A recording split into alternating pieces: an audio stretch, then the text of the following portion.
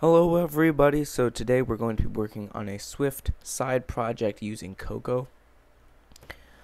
This is to teach you how easy it is to make Mac applications using Swift. Now, if you ever signed up for the Mac Developer Program, you might remember your first Mac app called TrackMix.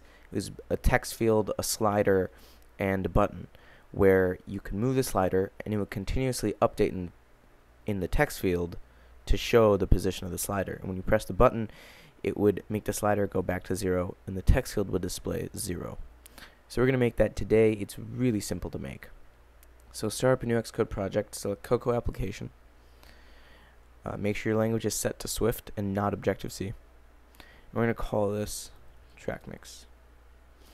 Alright, I'm going to save it right here. Okay, now we're not even going to use the app delegate. We're just going to use the view controller and the main storyboard. So let's take a look at the view controller. They tell you exactly what each function does with a comment. So when it says variable represented object did set, it tells you that you can put in code here to update the view if it already loaded. And here it says view did load.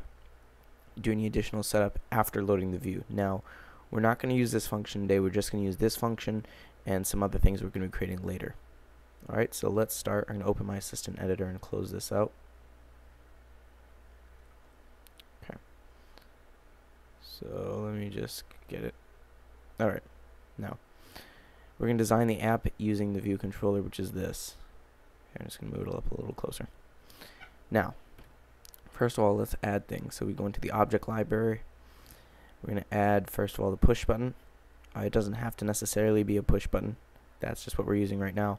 I'm going to change it to say mute, which is what the button said. Okay, we're going to add that text field. And then we're going to add a horizontal slider. The other one was a vertical slider. I'm using horizontal because I really don't want to have to change the view controller.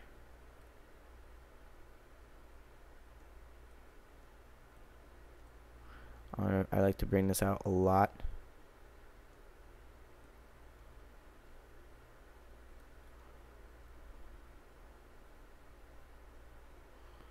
And come on.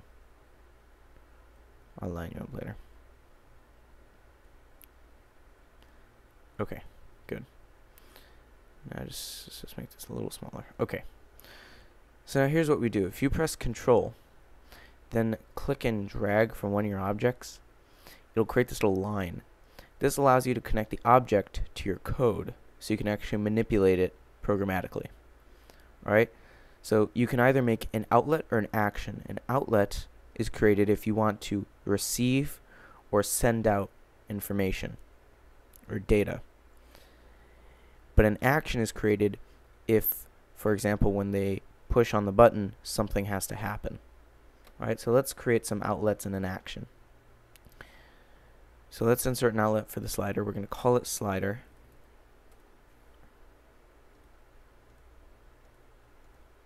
Nope. Here, wait. Let's do that again.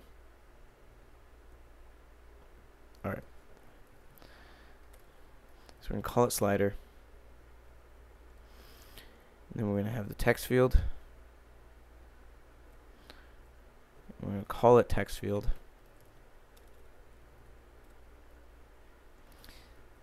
Then we want the button. So the button is going to be an action, and we're going to have an action for the slider. So let's add the button first. So change the connection to action, and I'm going to call it mute. You can call it button clicked if you want.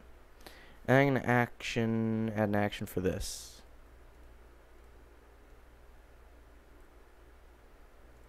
So connection action, and I'm going to call it slid. Alright, so first, let's configure this.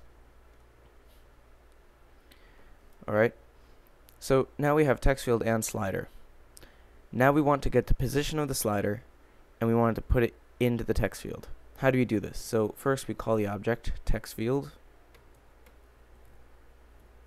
dot string value. Okay, string value is basically what's being shown in here, and that's going to be equal to slider dot string value. Now this is just the position of the slider put into a way we can read it. Alright, so right now that's basically all it's doing. So if I were to run this,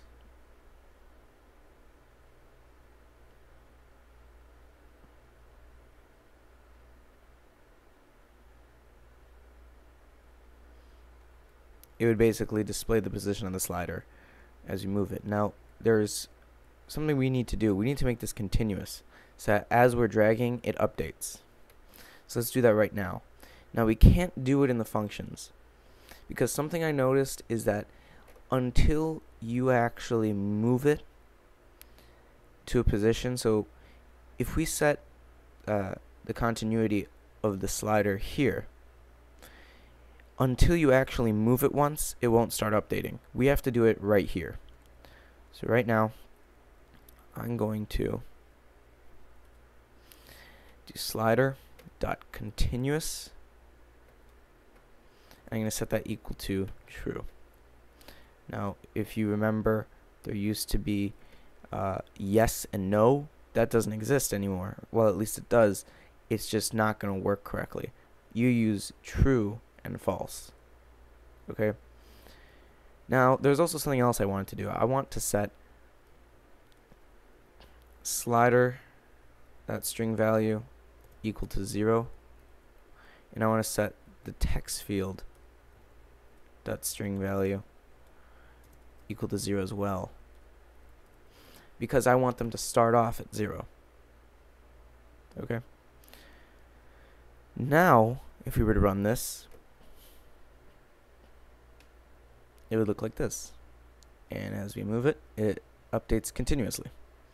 Now, this is almost exactly the application track mix. It's working perfectly right now. All we need to do is set up the button. So now, if I set up the button, mute does exactly what these two lines of code do. Okay, so I'm actually going to just copy these and paste them in. So you have the slider dot string value is equal to 0, and the text field dot string value is set to 0. Now, you can do a lot of things regarding the design. I'm not going to do anything else. This is going to be at its almost basic level. If you guys want to screw around with the design, you can build it however you want to build it, but just make sure you have the 3 fundamental things: the text field, the slider, and the button. So now this starts off as 0, but it's in the middle. I changed that just a second ago, and this starts off at 0 too. Now if we update it and we press mute, it changes both back to 0. As you can see, this program is working perfectly. If you guys would like source code, it's in the description below. I hope you guys enjoyed this video. Rate, comment, subscribe, favorite. I've gained about 12 subscribers in the past 5 days, so thank you all for watching and subscribing. I'll be putting out videos as time goes on. If I have internet, when I go overseas, I'll upload, but if I don't, I'll make videos and upload in bulk when I get back. Alright, I hope you guys enjoyed this video. I'll see you guys later.